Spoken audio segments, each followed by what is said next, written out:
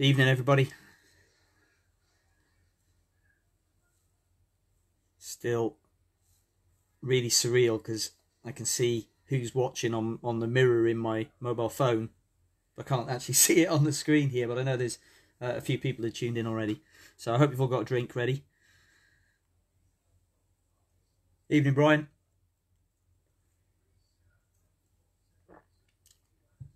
Okay, it's definitely another red wine night tonight. It's a bit chilly outside.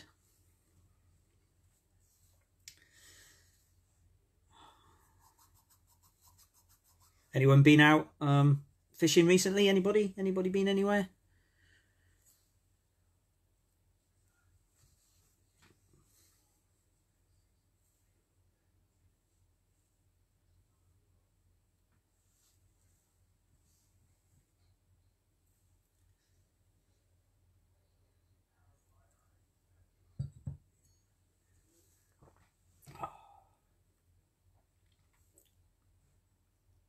Oh, hi, Rob. Just to let you know, Rob, your Christmas decorations went out in the post, so you should get them any time, possibly even tomorrow. So I hope you like them. Let me know. Brian's got a cup of tea. Hardcore. Not able to get out. No, nor me. Up until this week, I've had to be self-isolating. So because I came into contact with somebody with who was tested positive for COVID, and as a school teacher I wasn't allowed to go back into work at all, even though I was negatively tested. So I've been setting work from home and teaching kids, and went stir crazy, absolutely mental. Evening, George. Ash has got a scotch in hand and a hook in the vice. Great, that's what I like to see. Any particular scotch, Ash, that you prefer?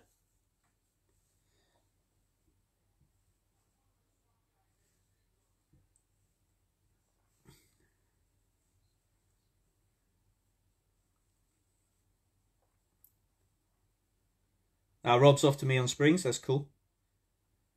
It's fishing well, from what I've heard, Rob.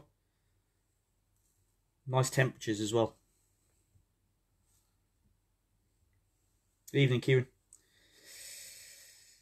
We'll give it a couple more minutes, or minute or so, for other people to log on, and then we'll get started.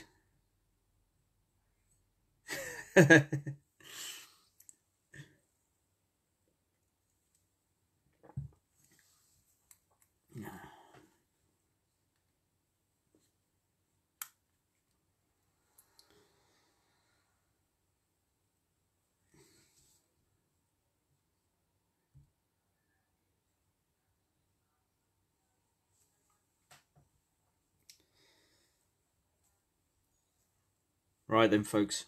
Okay, so let's make the. I'm going to make the best use of the sort of the hour and a bit that that I've got, and tie up some patterns that I hope you like and you'll give them a go. One thing before I start this evening is that unfortunately you probably saw on the Facebook page that one of our very active members, Scott, passed away this week unexpectedly. So I'd like to dedicate tonight to. For what it's worth, to Scott, and hope that he's in a better place, and that ultimately, you know, these flies spiritually might reach him, so he can use them on those wonderful waters up by the pearly gates. You know, rest in peace, Scott. And this is for you, mate. I can't believe it's week 5 of our sort of tie-in sessions. When I first started this, it was sort of like, oh, let's see how it goes. But all of a sudden, it's come off, and people seem to quite enjoy it. So we've been through quite a few different patterns, and I hope that you've appreciated the tying videos I'm trying to get up as quickly as I can, and the step-by-steps for all the patterns. They can be found in the tabs at the top of the page. But also on my my YouTube channel as well, and also on my website. Tonight I'm going to start off with some Klinkhammers, and because quite a few people said that they'd like to see them being tied, and what I will say before I start is that there are loads of ways of tying a Klinkhammer. and this is just my version, and I like it because it's quick, and I also like it because it catches lots of fish as well, even on rivers, still waters. You know, it's a fantastic pattern. It really is. For me, along with the Copper John, the Peeping Caddis, the Klinkhammer, LK Caddis, they're game changer flies. You can't really do without them in your fly box.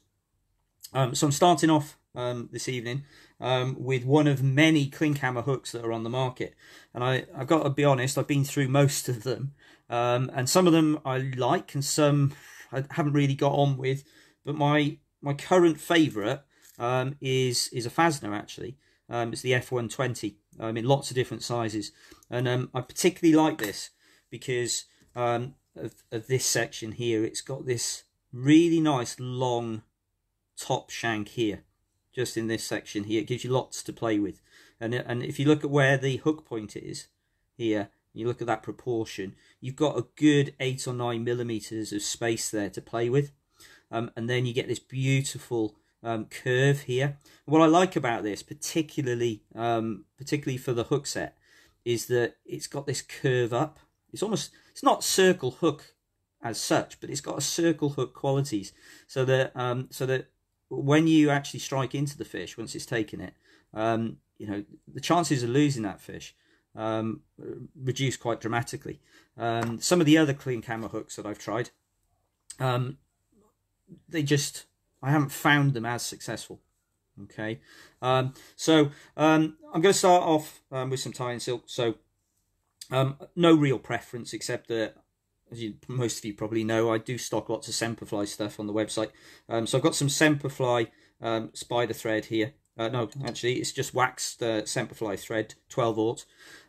And for this Klinkhammer, I'm gonna add some extra little wax to it as well, because I want it all to bind. And this is dead simple, this Klinkhammer. So I'm going to start off just right up to the eye. Oh, let's hope that gets back into focus. There we go. I'm going to start off right behind the eye, right by here. And I'm going to bring my tying thread down along that straight section until it's level with my hook point. Okay, so it's level with my hook point. That's as far as I need to go at this point. And then I'm just going to nip off my waist thread, and then I'm going to take it back, cut halfway along that horizontal segment there, so halfway, just in that point. So this is, I'm going to put my post in now. Just make sure I can get that back in focus. I'm going to put my post in now. Now, there's loads of things you can use for posts. I had this conversation with somebody on the forum the other day. You can use deer hair, you can use calf tail, you can use antron, you can use stuff I've got here, which is very simply some polyon, Semperfli polyon. I've got this in chartreuse. Today I'm going to use it in a bright yellow. And I find different colours for the posts for different light levels. When I'm fishing on the river, particularly late in an evening in the summer, bright pink post. For some reason, I can pick that up better than most of the others. But for this one, I'm going to use some yellow. The polyon itself is very thick. I don't need all of that. So what I've done is I've cut off a piece already, and I've halved it. I've halved the segment, so I can get loads more flies out of it. So you definitely get bang for your buck here. So to attach my post in, I'm literally, I want my Klinkhammers to be no nonsense. I want them to be as small and as light as possible. So I'm going to reduce as much bulk as I can. So instead of bringing it under and tying it in here, which puts lots of bulk underneath the bottom of the hook, what I'm going to do is I'm going to bring it up and sit it on the top like that, and then I'm going to lock it in with a couple of turns like that. Okay, so this is going to form our post. So this is where you need to get a bit dexterous with two hands, and I'm going to take a couple of turns either side just to give it a little bit of support and to cock it right up. There we go.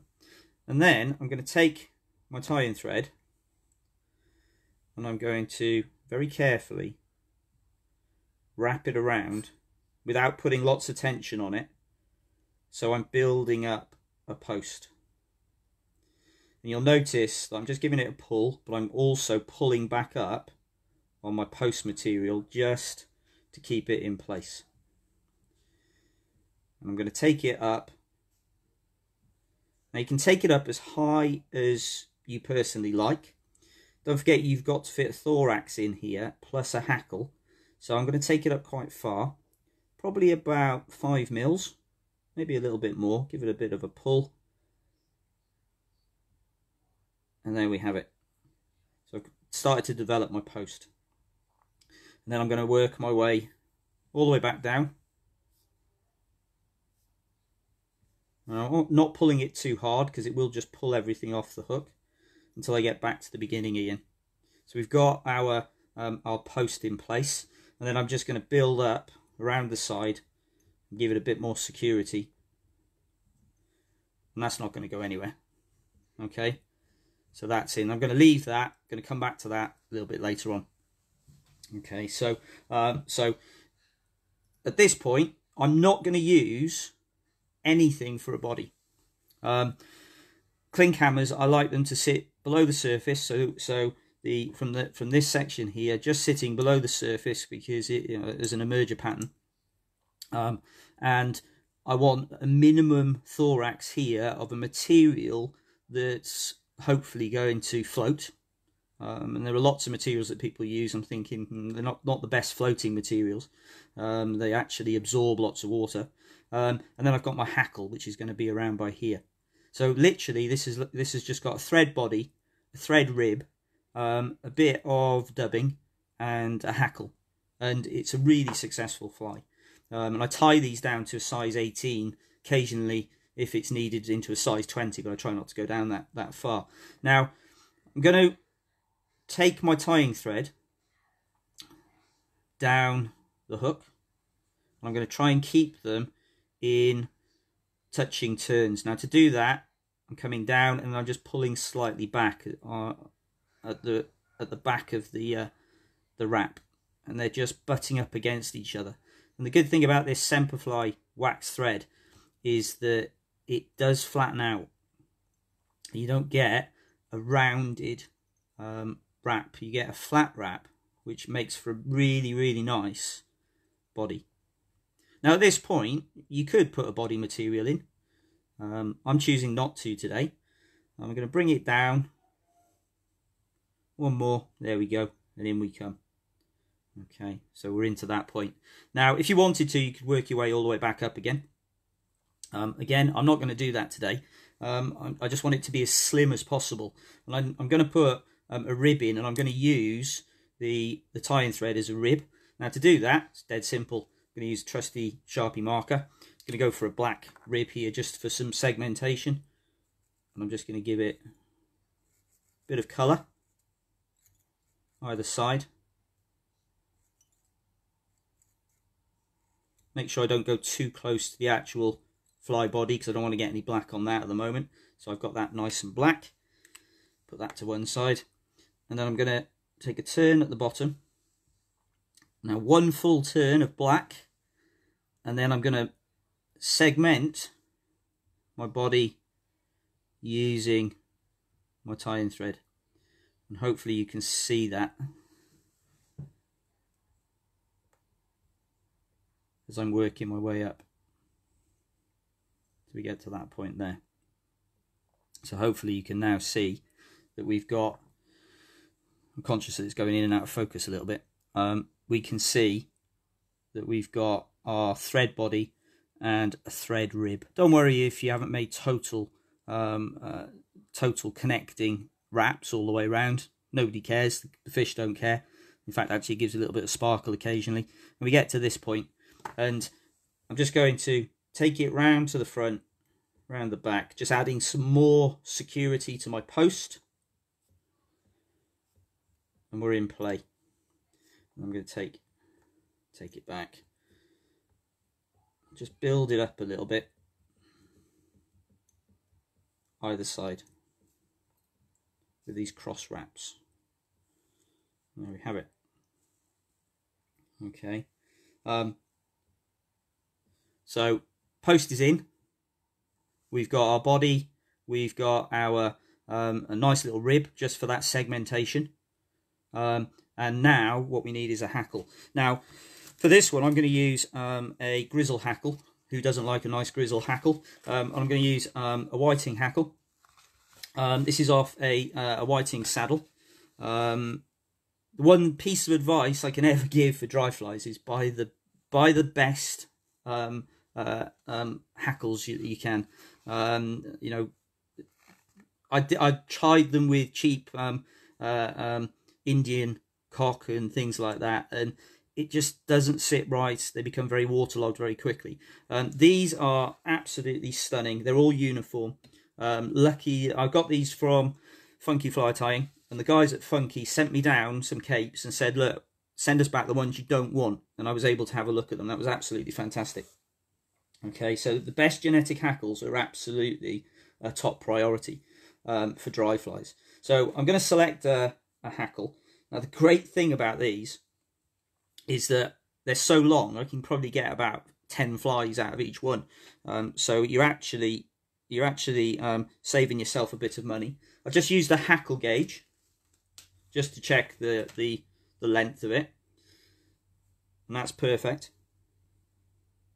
Yep, absolutely perfect in size. So you can see, if I just hold it just in here, I don't know if you can see that, you can see the beautiful barring on this, and it's uniform in length all the way. If you've ever wondered in those photos that you see where people have got these very beautiful parachute hackles, it is purely down to the quality of the feathers that they're actually using. So helps if I can find my scissors. So for this one, I'm just going to nip off the bottom of that hackle. Seems like a waste, but it's not. So so we've got this bit here, and then I'm going to prepare the bottom of it by just pulling. Oh, don't know if you can see that. By pulling the hackles. Conscious that my zip is making it go out of focus. Hang on. Wardrobe malfunction 101. There we go. Right, so hopefully that'll stay in focus now. So I've set it up like this. Now, I'm not going to strip those off. What I'm going to do is I'm going to come in with a straight pair of scissors here, and I'm literally going to just trim them back to the shaft of the feather. It's easier to do this when you're not on camera. So I'm just going to trim there and trim there until I get a comb effect. Now that helps as we're tying it in. It stops it from slipping because it acts like teeth to hold it in place. Okay, so what I'm going to do is I'm going to make sure the natural curve of the feather.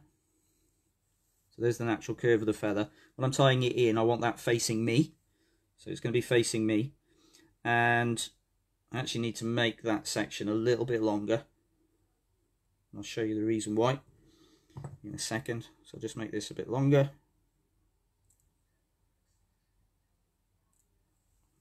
There we go. So it's about 8-9 millimeters long now. What I'm going to do is I'm going to bring it in. Now, this is where I've got to judge, because I'm going to bring it up into the post. So I'm going to tie in first one side, then on the other, just to trap it in.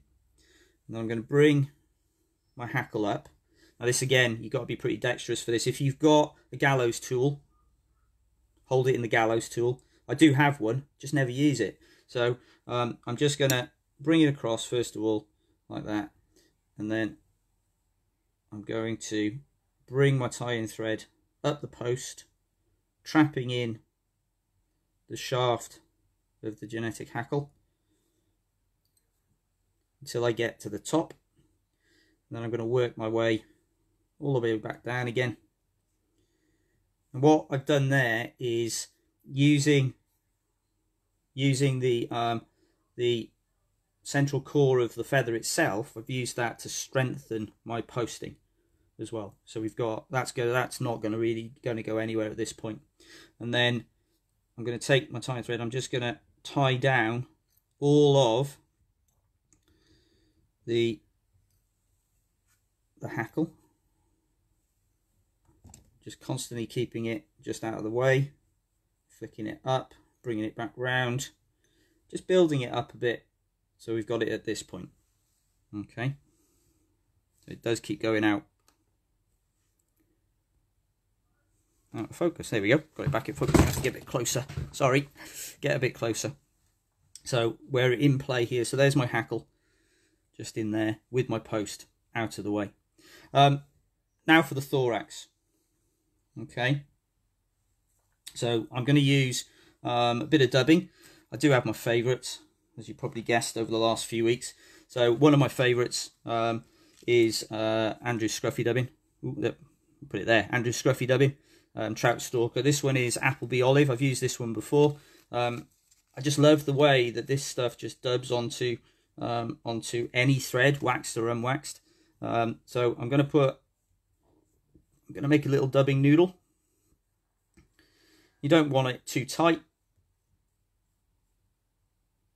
Bring it up.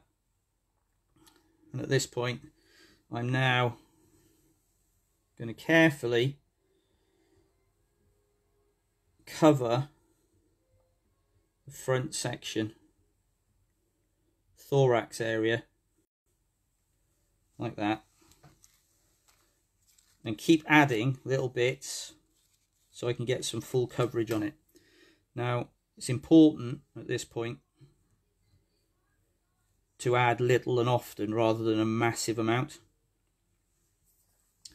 And I'm going to bring it around, and you probably see on your side that there's a gap. So I'm going to bring it around there, and I'm going to sort of figure of eight it to fill in any gap there is. And what you'll notice, I'm hoping you notice this, is that underneath at the bottom here, there's not a massive amount of bulk here. Most of the bulk is at the top. We're gonna pull some of this out to act as legs, but most of it is at the top here, and that's exactly what we want at this point. I'm gonna add a little bit more in, just so that I can stop the thread in the right position. Just move it up a bit. And I'm going to bring it round once, twice, and on the final turn, I'm going to bring it round the post and finish on my side. Okay, so round the post, and I'm going to finish on my side here, instead of the side towards you guys. Now, I'm going to take this as my hook. So I'm now going to turn it so that it's facing down. Now you can see why. Now you'll be able to see why that ultimately the thread was on my side, because now it's facing your side. So this is the point at which we're going to put a tie in or put our hackle in. So here it is. Here's my hackle. I want to get as many turns as I can without over bulking the top of the fly and making it look a bit silly. So I'm going to start off with one turn just at the top. You can see that the hackle is now starting to parachute out, and I'm going to just wiggle it and put another turn underneath, bring it around, wiggle it, put another turn underneath, and I'm going to keep doing that until I've reached the thorax area. So that's about 6 or 7 turns, and I'm going to add another one for luck just there, and I'm going to hold my hackle tight, and I'm now going to take my tie-in thread and I'm going to wiggle my tie-in thread so it doesn't trap down any of the hackle fibers, and I'm just going to lock in the hackle with 2 turns, and then come back underneath it and lock in for a final turn. And then I can come in with my scissors, open up the V point, place it on the stem of the hackle, and if your scissors are sharp enough, you should just be able to push without cutting, and it should just ping off. Okay, so at this point, we're almost done. Now, we're not going to return it upright, because what I want to do is I want to whip finish. And I'm going to I prefer to whip finish around the hackle and the post. So it's very straightforward, or tends to be. I'm going to make a nice big wide loop. I'm going to come in, and I'm going to go 1, 2, 3. And this is the point where your post gets in the way. So just pull that out of the way. Make sure I haven't got that trapped in. There we go. And then I'm going to pull down and up. And just make sure that is nice and secure. And then I'm going to come in with my scalpel blade and just trim that off. And if I return my fly to the upright position, there we go. I'm just going to reposition the camera slightly, because there you go. Not the easiest thing to do when you're freestyling. Okay, so we've got, just focus heavily on the fly. There we go. So we've got this nice long post sticking out the top. Now what I like to do then is I like to half the post, and I pull down like so, just to bed down the hackle. There we go. Make sure it's pushed down, tamped it down. Now, post, I tend to leave them slightly longer until I'm out on the water, and then I can trim them as I go along. But as a rule of thumb, I tend to bring it back, and I'm going to cut it so that it's sort of the length of the thorax, and just a little bit, so it's about there. And then I'm going to come in, I'm just going to cut it at an angle and trim off. Get rid of that bit, it's just sticking out. And then we have almost a finished Klinkhammer. I'm going to take my my homemade dubbing brush, and I'm just going to come in and just give it a little bit of a tease out at the bottom to get some leggy silhouette coming out. Give it a tease. You don't want them too long, you want it to be sitting in the water. And there we have it. I got a nice basic simple Klinkhammer, or relatively simple Klinkhammer. Very few materials in it. You could substitute in a different dubbing for the on the body. You could put in a Mirage tinsel rib on it if you like. You could put a little shuck in as well, a couple of strands of antron, or some other crinkle material at the end, because we're imitating an emerging insect here. And had some great fun with these on the River Itchen over the last couple of seasons, particularly in heavy riffles, in sort of very skinny water, and watching trout on ranunculus beds. These little wildies, they're just coming around, and they make a complete mockery of drag-free drift, because they only want to take it when it's being dragged round as it's coming down towards you. So you know, it's an absolutely amazing thing to watch, and it almost as if time slows down as you're watching it. Okay, so that's my take on a very simple Klinkhammer. They can be more complicated. You can obviously buy the original Klinkhammer hooks. Partridge do a very nice Klinkhammer hook that's got a much longer. It's a much longer hook. I tend to use those though for tying a stimulator. I do like them for a stimulator. But Fasna hook. There we have it. Nice little Klinkhammer. It's going to sit in the water and be cocked up like this. And there it is. It's got to be a mouthful for any trout. Give it a go. Okay. I hope you enjoyed that one. Can can tell it's been a tiring week this week. I've been back into work, and the kids in school have been a bit mental.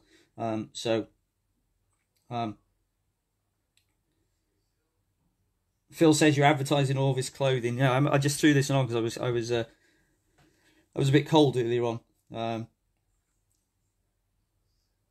Yeah, Andrew Struffy dubbing. Yeah, it's a game changer. Right, okay. So if you've got any questions, don't forget to throw them up.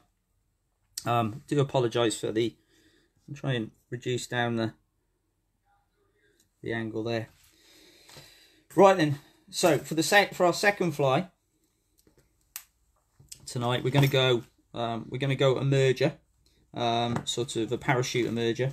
If I can actually find, there they are. If I can actually find my hooks.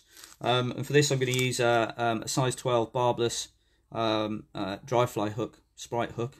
It's got a really nice long shank on it, which is really essential for some of these flies.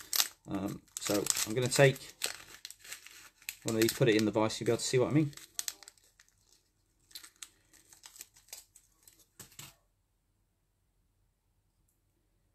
So Phil said, do you use a dropper from the Bend, New Zealand style, which seems to be called a duo now? I haven't down here, on the basis that on the Itchen and the rivers that I'm fishing, we're not allowed. On most of the still waters it's single fly only, but at some point I am going to and tie it with that dropper in, with the dropper loop at the bottom, either with a tippet ring or a piece of heavy duty mono in there. So it'd be really quite cool. It can be a pretty effective combination. Okay, right. So this week it keeps going in and out of focus.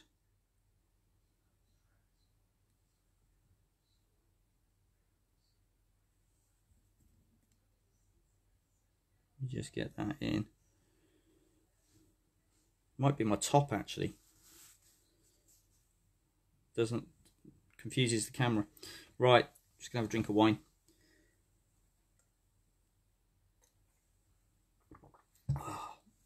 Okay, so for the next one, a little bit of inspiration from James Wayne. I don't know if you're on, James, this evening, but a little bit of inspiration from James Wayne from a fly he posted earlier on today that was an exquisite looking CDC olive dun pattern.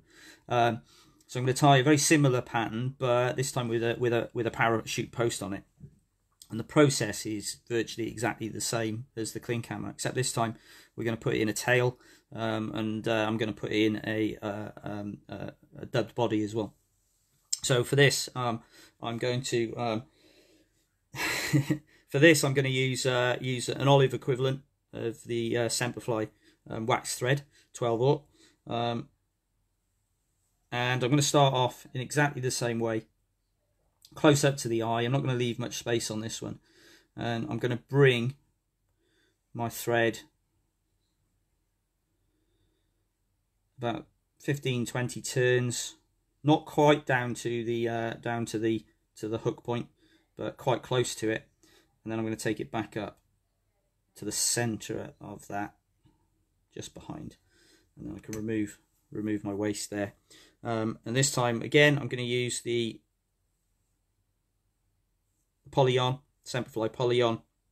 Again, I've halved it. If I was tying smaller flies, I'd half this again. And you got to be careful with the post. I find this, you got to be careful with the post. If you leave the post too high, it acts like a sail, and often it will topple your fly over. Or it'll catch it and it just won't go in the direction you want it to. So the length of that post is really important. So I'm going to bring it under. I'm going to lay it on top, and we're just going to go through exactly the same process as we did with the Klinkhammer. And if it doesn't look right and doesn't go right first time, just take it off and start again. So 3 turns in just to secure it.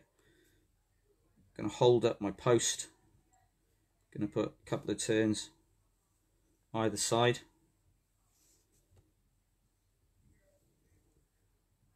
I do like tying these as well. There's something about parachute posts. And if I'm making lots of them, I tie up all the parachute posts first, all the hooks with posts, and then I might have 10 or 15 of them lined up, and then I'll just tie in the tails, the bodies, and the thorax and the hackle. Saves a lot of time. So I'm going to take it up exactly the same, not pulling too tight, because if I pull too tight it all just flips off the end. I'm going to take it up, give it a little pull every now and then just to tighten it all the way up, and I'm going to work all my way back down, securing it in, giving it some structure until I get right down to the bottom. Make sure it's in the right position for me, and then I'm just going to build up either side. Don't be shy on this bit, because actually it reduces the amount of thorax that you need to put in.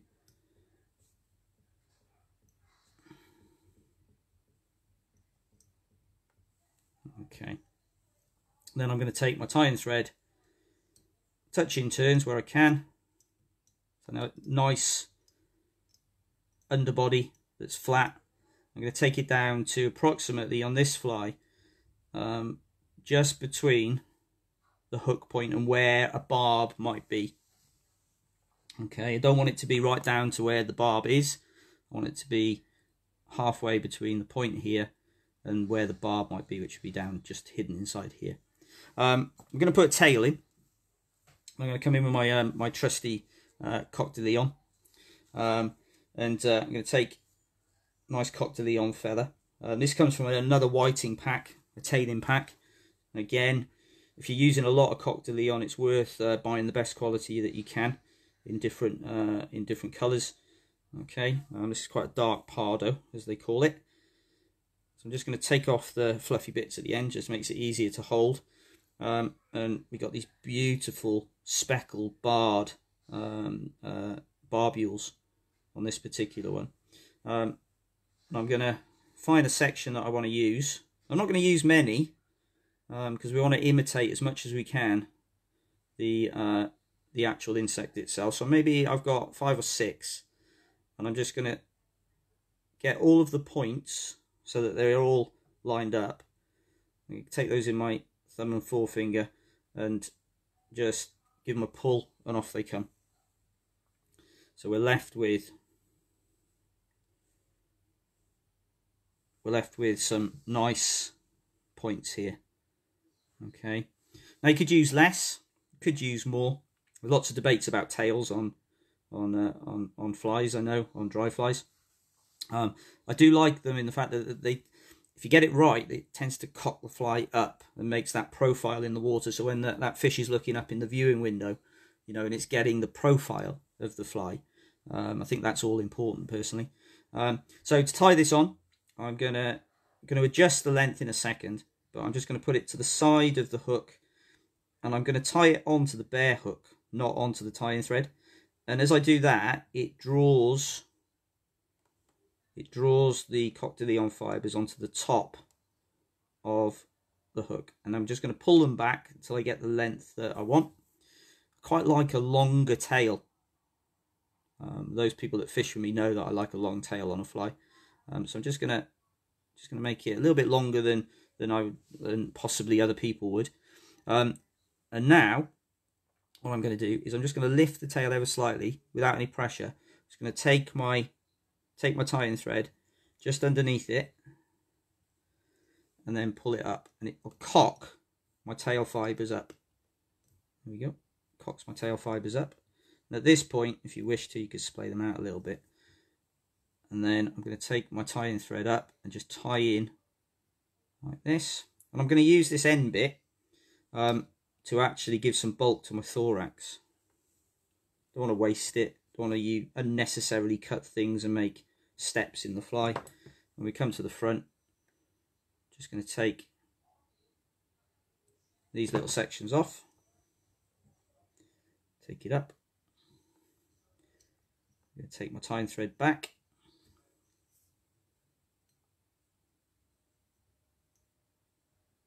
And all the way back down to my tail. So starting now to develop something that looks a little bit more like a fly. Okay, it's up to you again. Now you put a dubbed body in, you could put in a floss body, you could, you know, do whatever you liked. I'm going to go back to my scruffy dubbing. So this Appleby olive, which is a really nice colour that I like, and exactly like James's pattern earlier. So we're keeping it simple. I'm not going to put a rib on. Don't want any undue weight on this at all. But what I do want is a tapered body. So I want it slimmer at the tail end and thicker towards the thorax end.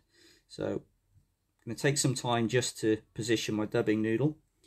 And I'm going to take a turn at the base. Make sure it's in the position I want it to be. Give it a turn. And then 2 turns up. Give it a turn. Now I'm going to go back over that last turn just to make it a little bit bigger. And I'm going to take this up and I'm going to start to come back down again. You can hopefully see that we're starting to taper in the body. I'm going to add some more dubbing. If you find that your dubbing isn't sticking, you could use a little bit of wax. I find that this stuff just dubs beautifully, makes a beautiful little noodle. Sometimes as well, I just lick my finger and thumb and just give it a little twist. Move it up. I find if I use too much wax, the wax strangely just causes it to stick too much. So at this point now I'm going to take it right into the base of the post. And I'm just going to come back and build my taper till we're back in to the base of the post. Okay. There we go. So we've got this nice strong Conch de Leon tail. Don't break off like other materials. I think, is that what? Yeah, they last longer. Yeah. Kieran's just said that they last much longer. We've now got this tapered body coming in through here, and at this point, if I can remember what I did with it, there it is. I'm going to come back in, and this time I'm going to use my grizzle hackle again. I tend to use grizzle hackles on lots of stuff, but I don't think the fish care, to be honest. So I'm going to do exactly the same process as I did before to strengthen up my post. So I'm going to take about 6 or 7 millimeters of hackle. I'm going to find a straight pair of scissors. I'm going to cut a comb into the bottom section for added security. Natural curve towards me. And I'm just going to secure it in. Check that I can get it so that it goes up my post. 1, 2, 3, 4, ooh, just in the way, 5, 6, 7, work my way down, and then secure in the stalk at the front, again making another taper just at that point, and then come back round. So there we have our hackle in, and we've got our parachute post. Okay, so now it's building up the thorax area and the front of our fly. Again, you can use exactly the same material. Could go for a slightly different color, darker color. It's up to you. I'm just going to stick with the same because that's what I've got out. So I'm going to form another dubbing noodle, and at this point, move it up. Not really too bothered about it being a tight noodle at this point. I'm just going to bring it in behind, so make sure I've got it all covered. I'm going to build up my thorax in a figure of 8 wraps.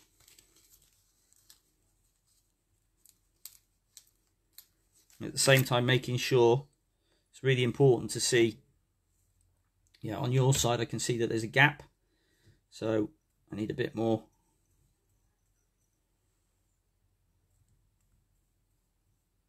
bring it in.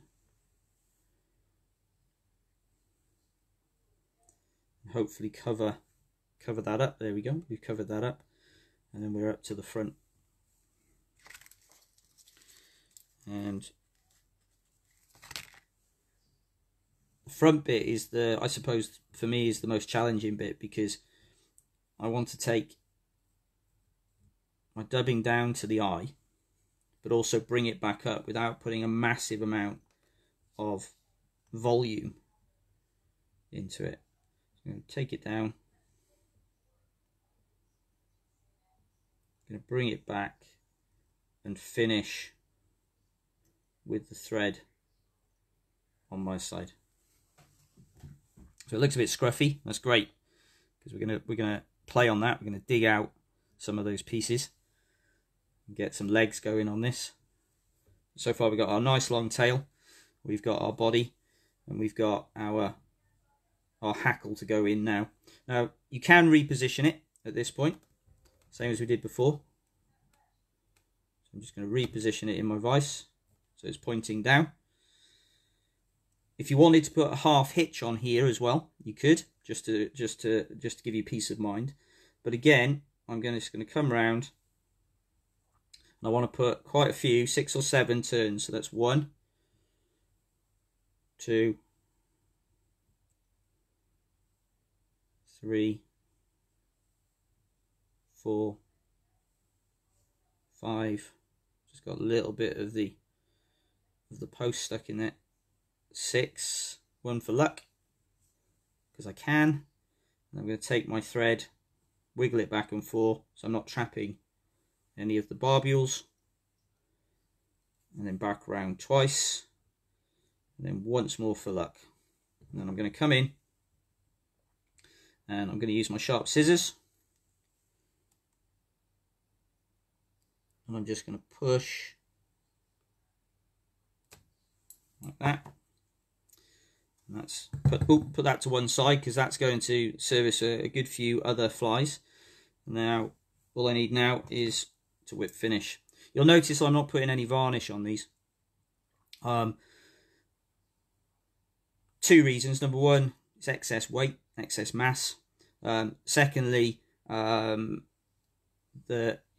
want these to last quite a few fish, but if I can take 2 or 3 fish on each fly, great. After that, they tend to get pretty mullered, so they hit them really hard. So, if you can take a few fish, that's great. If they only last 1 fish, I have a bit of a problem personally with my own flies. So I'm going to put in 2, 3, just remove that post.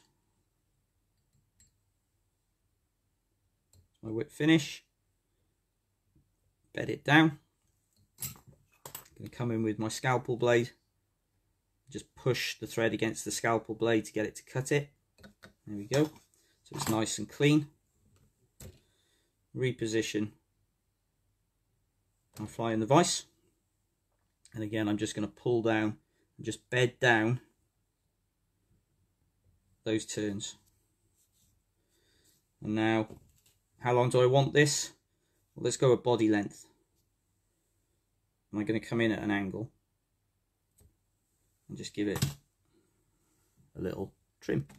So we end up with this really pretty hackle here. You can see the difference that a genetic hackle makes. They're springy, they're tough. I'm using a saddle. They're less, they're softer than a cape, a traditional cape, off the back of the neck. But these saddles are quite stunning, and they float for ages. Absolutely float for ages with a bit of an application of your favourite floatant, some dust, whatever it is you're going to use. It's absolutely stunning.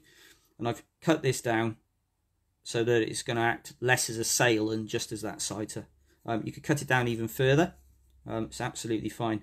And I'm going to come in as the final act, and I'm just going to agitate out these fibres.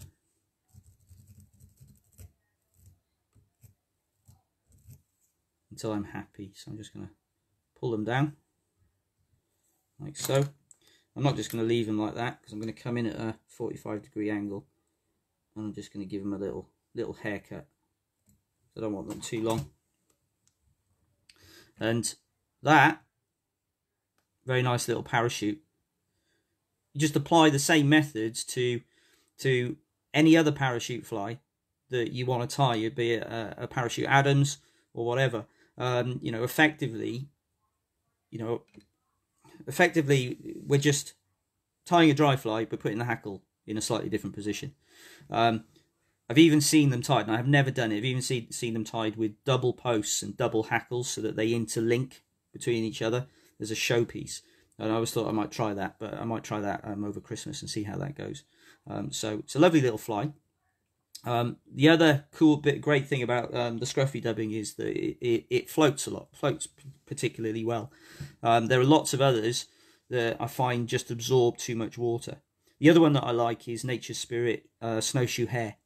Seems to have some really good hydrophobic qualities to it, and it's worth getting hold of. And I know that, or at least they were having it. Somebody was having a Nature's Spirit sale. Somebody remind me. Don't know. Somebody will put it up. Kieran knows because we talked about it. A Nature's Spirit sale. It's worth 20% off, so it's worth stocking up on some good Nature's Spirit materials. So, you know, in terms of our parachute flies, that's all you've got to do. I say all you've got to do, but it's all about practice and having the right materials and the best hackles that you can. So feel free to throw in any questions. So I know that you're all concentrating again. So Rodri, let's just get back up. Rodri, hi Rodri Williams, just started tying flies. Problem having is it's just jumped. Have is trying to whip finish. Okay, well we can sort of tackle that one if you don't mind, guys. Just got a spare hook here.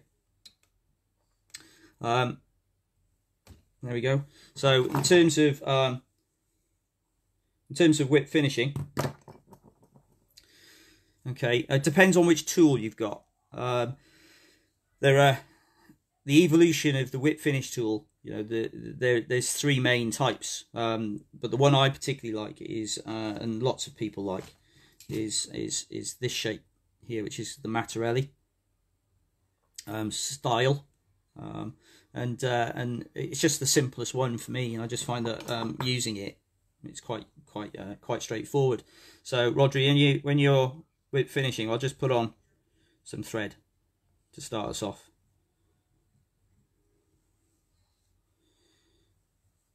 The best thing to do when you're whip finishing is, and you want to get used to using the tool, is do like I'm doing here, and just put some thread onto a hook and just practice. So what I do with my whip finishing tool is on the Mattarelli, you got this little bump here. Now I place that down, so it's pushing down on my tying thread, and then I lay it flat onto the tying thread, and then I catch at the top end with the hook in like that. Oh, it will come off. It's easier to do it fast. In like that, and then you just spin it so you're forming a triangle. Okay, so you're forming a triangle, and then it sits on your hook, and it can move in and out. It can move in and out, and then it's a case of just using the rotational ability of the whip finish tool just to spin it around the hook, and then come up, push down, and it's like a spring, so it will just, you can give it a bit of a welly, and it'll come out, and you're left with it on the hook, and then you just give it a pull, like so, like that. Now some of them have got a little cutting blade on here as well. I don't, but you can then cut it as well. I like to come in with a scalpel and just do it like that.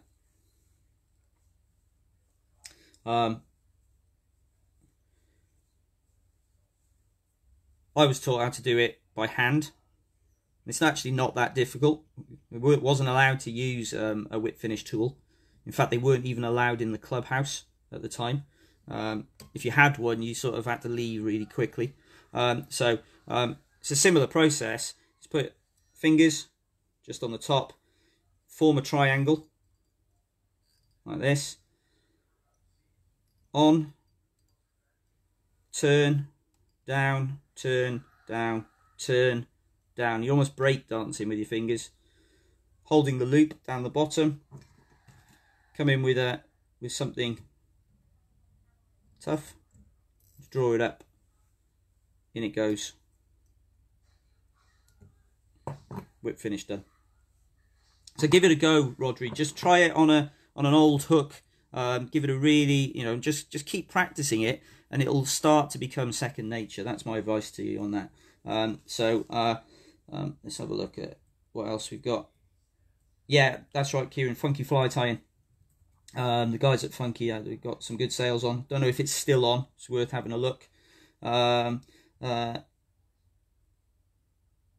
Hi Dan, nice to see you. And Gareth says, if you were to suggest what Met's cock hackle to get first, what would it be? Neck or saddle, and what colour? Oh man. I do like a saddle hackle. Mainly because if I just hold this out in the background, I don't know if you can see that. Look how long they are, and they're all very uniform. There's all sorts of people. You have your Mets fans, your Whitings fans. The thing we have these days is we can't really get out and look at them and take them out of the packet and feel them like you could if you could go to the stores in years gone by. But I do like a saddle. I think that a nice grizzle is pretty ubiquitous. You can use it for most patterns. But if you're going to start collecting them, you want a nice grizzle. You want a brown, possibly a cockabundi if you can get it. A badger wouldn't go amiss. A nice olive. Those are the sorts of colours.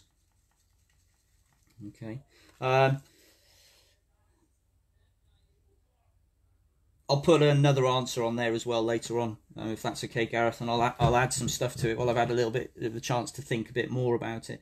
One of the best things to do about hackles is actually don't just buy them from the website. So go on to Funky, go on to whoever's selling them, give them a call. They're more than happy to have a chat about these things. And to suggest what they've got, and also give you sort of viewpoint, and they like to do that whole personal service. I found that John at Funky, as I said right at the beginning, he sent me down quite a few saddles and just said, look, select the ones you want, we'll charge you for those, send the rest back. And that's what happens when you build relationships with these guys. Oh, thanks, Chris. 20% off until 6th of the 12th. So we've got, until Sunday. So that'd be cool. So Bob, Cherry, could you suggest a good vice that won't break the bank? Oh, I'm not the man to ask, because I'm a bit of a vice geek.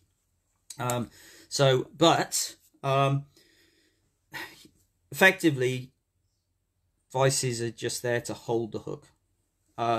So you can't go wrong with Renzettis. You can't go wrong with anvil vices.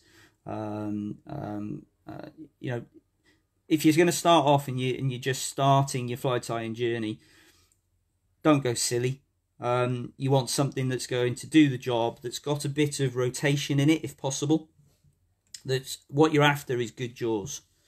Something that is going to take a minimum amount of adjustment to actually secure in your hook, and it's going to keep it rock solid. If you find that when you put it in, you've got to keep adjusting it and it's dropping out, to me that's not the sign of good engineering. You want something that's going to allow you to try different things and to inspect your hook from different angles if you can. But I still tie on a very stationary one, an old one, occasionally when I've got multiple things going on. It certainly does the job. Does it affect my tying? Does this one improve my tying? I think yes, it does. But it's my tying's. I've been tying for a long time now. But don't go overboard. There are lots and lots and lots of vices out there. Be careful buying second hand. Ask lots of questions about the jaws and about usage. Perhaps lots of pictures of the jaws quite close up. You don't want to see any notches in them. You don't want to see anything that where they're not meeting. You know, because that would immediately be a red flag to me. But I am writing at the moment a brief guide to fly tying in terms of vices and bobbin holders and things with links and stuff. So that'll be coming out fairly soon as well. Probably over Christmas when I've had some time to sit and write it. Okay, I hope that answers that question. So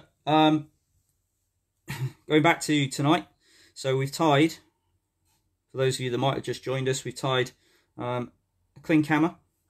Okay, so there's our clink. Get that out. Just move those. Remind me not to wear this jumper again. It's not liking this jumper. To wear a plain t-shirt, I think. So we got our Klinkhammer. Okay, our simple basic Klinkhammer. Just make that a bit taller, so you can see the whole thing. Ooh. This is where it all goes pear-shaped. That's better.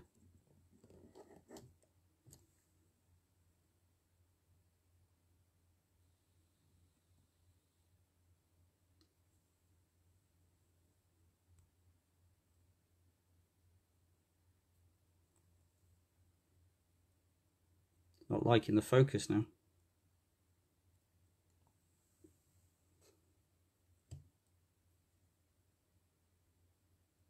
I'll take some photos anyway. For some reason I can't get it to focus in particularly well on the Klinkhammer now.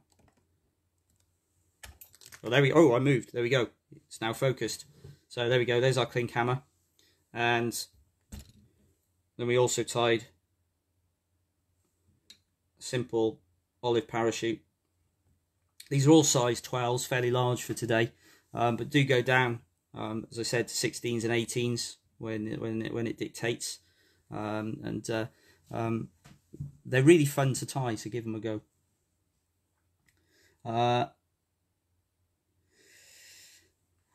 Yeah, Kieran, bruising. Yeah, bruising on the jaws, and it's an absolute pain. So being able to get replacement jaws is a big thing as well.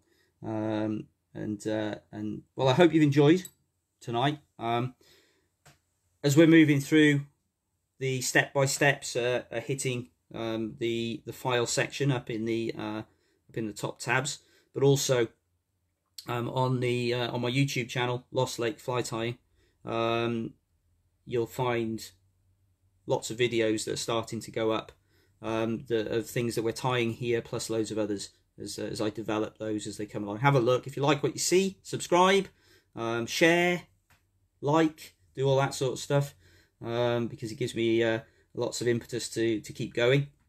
They're not always going to be perfect, but they're my types of ties. So I hope you get something out of this, and I hope that you've had a good evening and a good hour of just having a look and seeing how some of these are actually tied and being able to ask questions.